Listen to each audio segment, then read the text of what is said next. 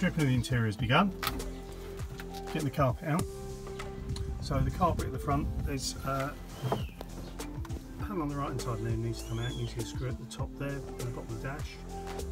There's a popper up underneath in the centre here which just pops out. It runs underneath this central console piece here. There's one bolt in the little pocket there to remove that, and then it pops up. Gear surround just pops off as well, and then it angles up and out from the connections with the bottom of the dash. So the bottom of the dash doesn't need to come out. Likewise across here there's a popper that holds the front of the car and the passenger footwell on the left. This panel on the left just clips out, there's no screw holding that one in.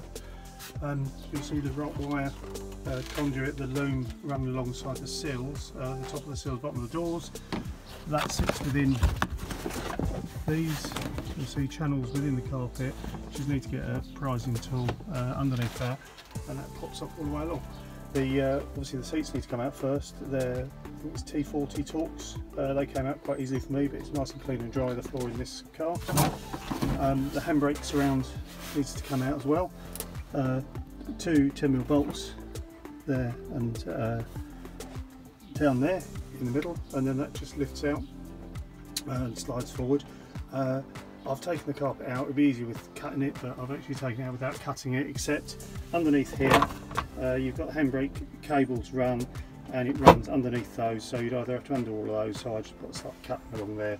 I'm not going to reuse the carpet. It's probably easier if I just cut in bits, but I'll try to remove it in one piece. A point to note, get to this stage before you even think about buying seat runners for your race seat. You can see here on the left, that's fairly standard, the Torx bolts that hold the seat down, the standard seat on passenger side and driver side. The ones on the inner side of both sides, so the left of the driver's seat and the right of the passenger seat, are longer. Now I had some seat runners, some seat mounts rather, which are these.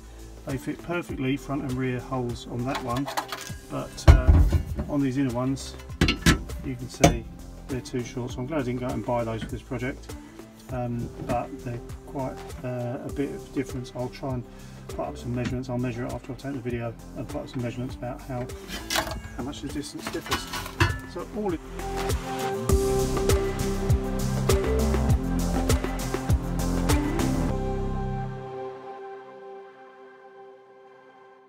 is come up quite easily. The back seats fold the back down, and you can access on both sides these.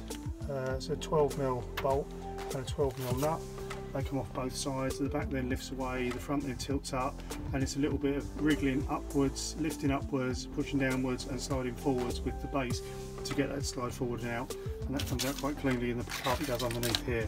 The carpet's not actually attached underneath this side panel here, so at this stage these side panels will come out, but at this stage I was able to just pull it free from there, and once the conduit is clear from the clips, then that comes out clean as well. So all in all, it's probably taken me no more than about half an hour to get the carpet out in its entirety, damaged nothing.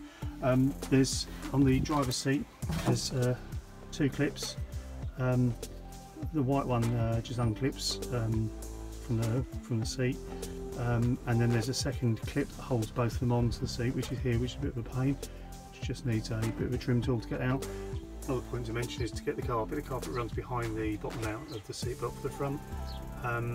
That's a 14mm bolt, came out quite easily for me, and then the carpet comes out from behind that. Again, you could probably loosen it and cut the carpet away to get around that, but I've just undone it and done it back up for now. So it's important for the roof lining to see how it's attached. It's got some really robust rubberized glue that's holding it up at the top here. Incredibly strong. The build notes do say don't pull it, you'll concave the roof, and that's absolutely right. I've done a cut and I'm working my way. Once I've got my hand behind, I'm prising it down with my hand between the roof and the lining, and it's tending to come away that way. I would suggest that if you do it bit by bit, it's a lot easier. Obviously remove the sun visor and the clip for retaining the sun visor here, two Phillips screws for the sun visor on each side, and then roof liner removed. You see these 5 strips go all the way to the back, and at the back you've got these 2 trim clips here which hold the back, and which pops out the top of the side trim. So these are the biggest problem I can count so far. The bottom seatbelt bolts, the back, they can actually go out into the wheel arch, so the bottom end of them is completely corroded. Done this one, got this one out, took a lot of time and effort. As you can see, 'cause it comes out at a funny angle, I've slipped on the sockets, slipped off the top here, like I didn't round it really.